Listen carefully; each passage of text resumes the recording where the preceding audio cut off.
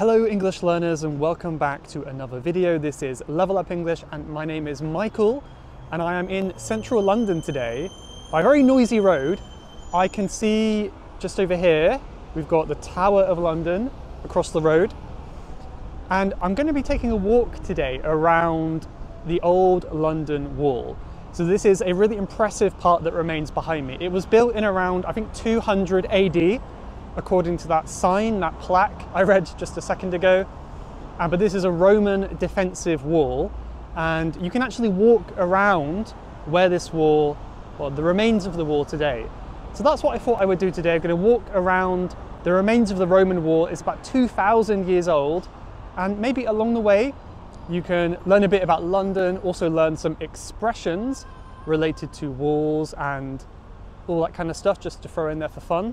And yeah, it's really cool as well because you can see we've got this like 2,000-year-old wall of London built by the Romans, and then in the background the tallest building in the city, the Shard, and it's kind of modern architecture versus old, I suppose, but I don't know, I like that contrast anyway.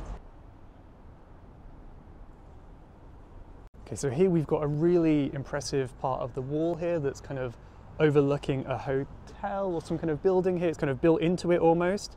But it's really cool here because you can still see the windows up here. You've got these like little holes where they used to have like wooden supports in there.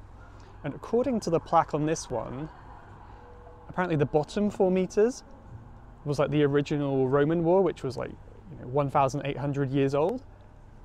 And then like the top half was kind of the rebuilt section from the medieval times. So still very old, but not quite as old as that one. And you know what, sometimes I feel like talking to you guys is like talking to a brick wall. Talking to a brick wall. So here's a good expression for you. If you feel like you're talking to a brick wall, it's kind of like you are talking but they're not really listening. You're talking but they're not really giving you any response. And you might as well be talking to a brick wall, like this one behind me. So whenever you want to tell someone something in the future and they're just not listening to you, this might be a good one to use. So if you do come to London, I do recommend taking this walk for yourself. I mean, to be completely honest, this is the first time I'm doing it, and I'm doing it on camera with you guys, so hopefully that's kind of exciting. Yeah, I think a lot of the walk will be not so interesting perhaps. Like there won't be much of the wall on a lot of it because a lot of the wall has been demolished for various reasons. Some of it has just been kind of covered up by other buildings, so you won't see it everywhere. But hopefully I've kind of got a map which I can maybe link in the description that wasn't made by me, but in this map you can kind of see the different remaining or surviving parts of the wall. So we're going to the next one now. So here's a map of where we're going today. So down here, the red one, that's the Tower of London, and you can see the wall goes all the way around there and back down to the River Thames again.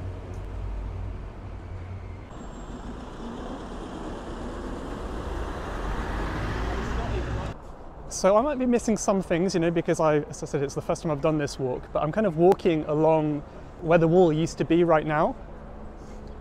So yeah, as I said, it's not really here anymore. It's not on this part. I know this has all been kind of built over and modernized, but you can see kind of based on the brickwork on the floor, it kind of shows the pattern of where it used to be.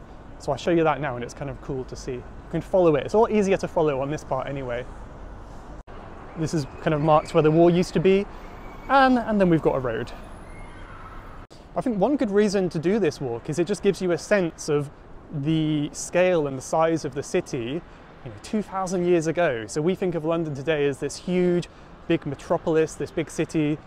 But back in the day, it was actually quite a small place. I mean, I guess it's big for the time. It was considered big back then. But by today's standards, it was a very small town, really. And the walk in total, I think it's just 2.8 kilometers to walk all the way around. So I'm going to try my best to do it today because it's not so far, and that really gives you a sense of how small the city was back then. See, the good thing about this map that I'm following, which I will put in the description, is it kind of shows all the plaques, locations of the plaques. So you can follow these plaques. Plaque is a sign like this. And we've got a picture here of what it might have looked like in the past. So see here you've got the city wall here, and then just beyond the wall, we've got fields and sheep. So I'm continuing the walk now, of course, I'm plodding on. So another good expression we could learn at this point is to come up against a brick wall. Another one with wall. So to come up against a brick wall is to kind of have an obstacle or something blocking your journey. It's like something you cannot overcome or, get past, like a hurdle in your life, basically.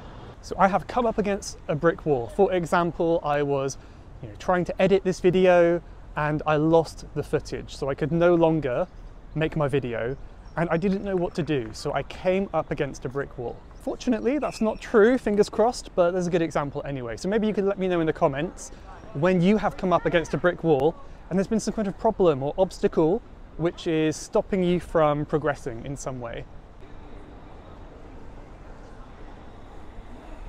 Another expression that we could learn, which I think is not something you might see in a textbook, however, it's really, really common and people say this all the time. And I'm going to say the nice version because there's like a rude version and a more polite version. And this is, I am bricking it.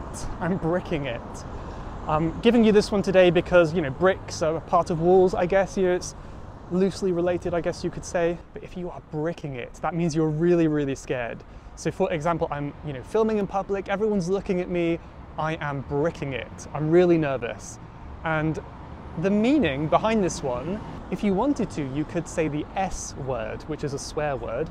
I'm not going to say it in this video, family-friendly video, But if you want to say the more polite version, you can say bricking it, which just means you're so scared, you are, let's put it politely, let's say going toilet in your pants. That's what we're saying here.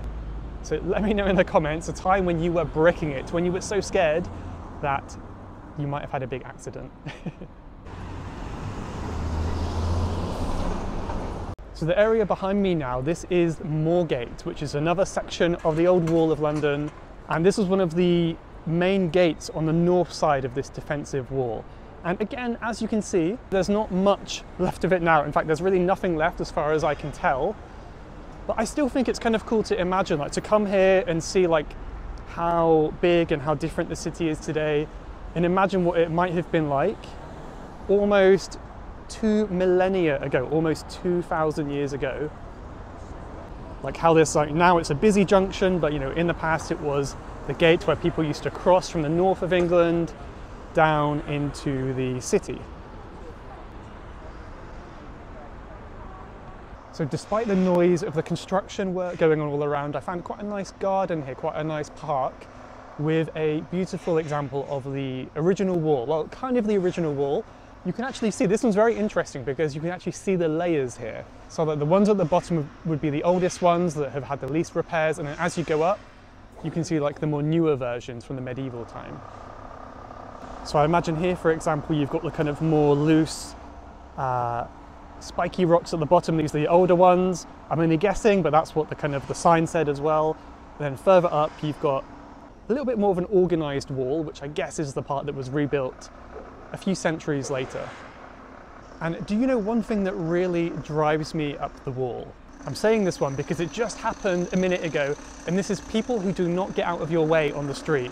So maybe there's a group of like 3 or 4 people, they're walking towards you and they're not letting you have any room on the path. So either you have to walk into them or stand on the road or walk on the road to get around them.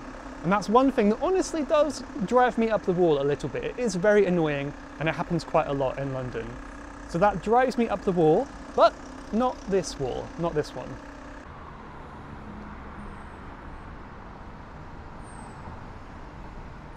So as you can see behind me now, we have reached the Museum of London, which marks the end of the wall.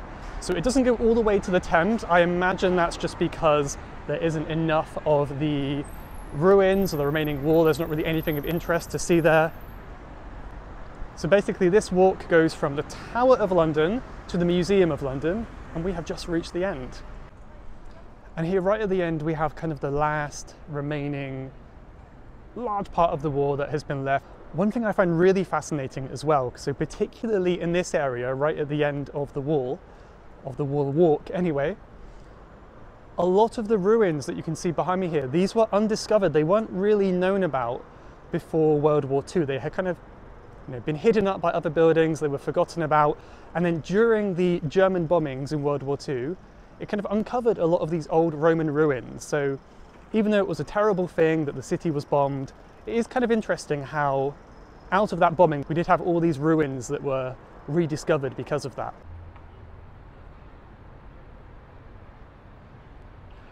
Another really interesting fact with this final section of the wall is, as some of you may know, in the year 1666, almost 400 years ago, we had a big fire. It was called the Great Fire of London. And although the city was much smaller back then, a large part of the city burnt down. And this was partly because of a lot of the buildings back then were of course made of wood. So everything was very flammable, the fire spread very quickly, and there wasn't much to stop the spread of the fire. But one thing that did stop it, however, was the old Wall of London. So this ancient wall that was hidden between all these buildings here, because it is made of stone, of course it's made of brick, it stopped the fire from spreading and causing any further damage, at least in this area. So it's kind of an interesting fact as well, that maybe some houses were saved at the time because of the wall.